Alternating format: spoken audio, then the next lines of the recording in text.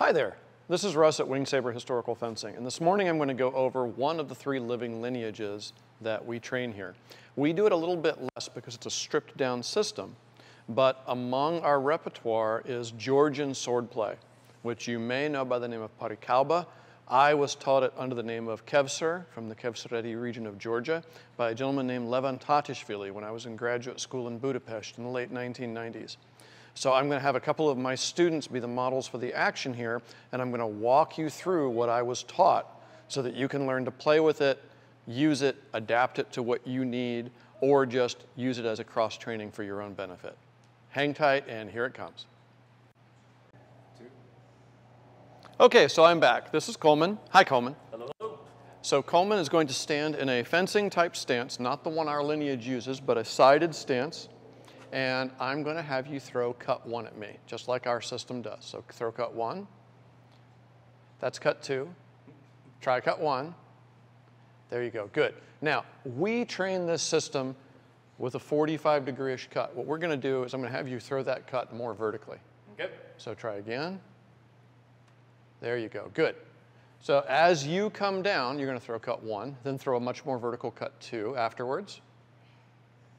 Now throw a much more vertical cut 4. Good. Now what Levan had me doing was the following. Throw cut 1. As he makes a cut from that angle, I make the cut from that angle. Cut 2. As he cuts that angle, I cut that angle. As he cuts the other angle, I cut that angle. So we're going to go back and forth, and we're going to do this for a bit. He makes a cut, I mimic the cut.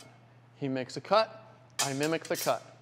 He makes a cut, I mimic the cut. Those of you who are getting Nita-Nichiryu vibes, seeing the displacements of the cuts here, except for the part where I just died because I was talking to the camera and not paying attention to Coleman. Bleh.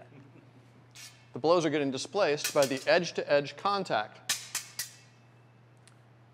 And as soon as I can clear an opening, I have the possibility for a thrust or anything else I wanted to do. But for friendly play, that wouldn't be done. In fact, if in friendly play he opens up a cut on my hand, he owes me a sheep for every grain of barley he can stick inside the cut. One of the various ways you ensure that you're doing this in a friendly way and not cutting your neighbor, or just holding it backwards. Since the palash used in the system generally don't have false edges, that's much safer. So that is the stripped down version. Full Parikaoba, or full Khevsur, should have a buckler here. And Levan lamented to me that I didn't have a buckler or anything we could use for it because pie plates were simply not going to work. And that would be held with the sword. Or if you had a shield, you could simply hold it here and take this geometry off the map so it couldn't be hit, and use these cuts in a way that you don't get tangled up on the shield while you're removing the target area. Remembering that for historical swordplay, protecting yourself from a thrust is gold, and it's not an accident that medieval guys often just kept their shields tucked right in until they needed to do something impressive with it, like punch students in the face. All right, so let's see it once again. I'll lead the cuts. Okay. You mimic the cuts.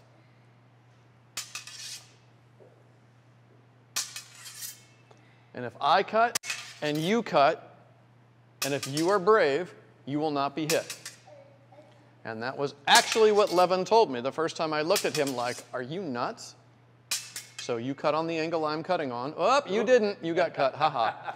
And that comes into part of the actual game of training this because you have to keep an eye on your opponent and watch for the distance, the angulation, the timing, the tempo.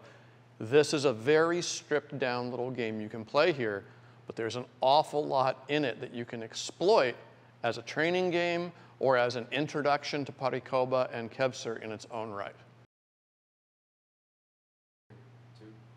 Okay, so Coleman and Kat will demonstrate for us. All right, go to town, guys.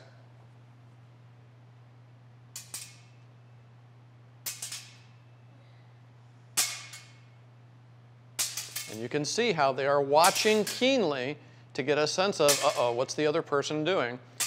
And how do I continue playing the game through? This kind of a learning exercise is really important. You have to be able to watch what the opponent does.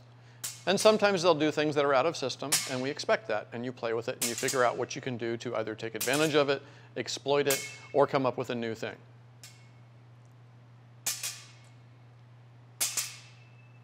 All right, now we're going to shift over to boffers, so they don't have to be as careful about each other's hands, and we'll show you what that looks like. So in our school, we have an unusually high proportion of artists and people who have to really protect our hands. So we keep boffers around. Warlord Combat Academy also has lots of boffers around. I strongly recommend having them as tools so you can engage in casual play with people who can't afford to have a hand injury if they want to keep eating. All right, go for it. And you will see very rapidly that the competitiveness comes out.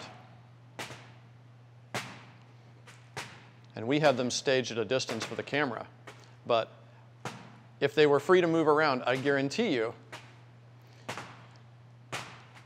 the whappening would get a lot tighter and faster. As you can see, they're already starting to speed up and get into the spirit of the play.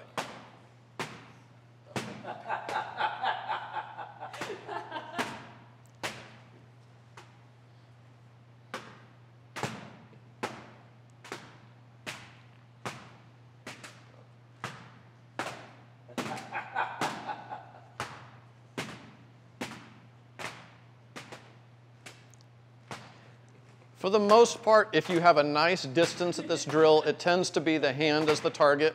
But once people start getting aggressive, if you can slip in and get to that deep target, even though you only have 3 blows there, then you get the real, ha-ha, got you going on. And as you can see, nobody ever enjoys this drill. All right, thanks, guys. Of course. We've got more videos and content coming, so if you liked what you saw and it was useful for you, please stab the like button, /subscribe, and punch the little bell icon so that you're notified immediately when new content comes available. Thanks, and go do the thing.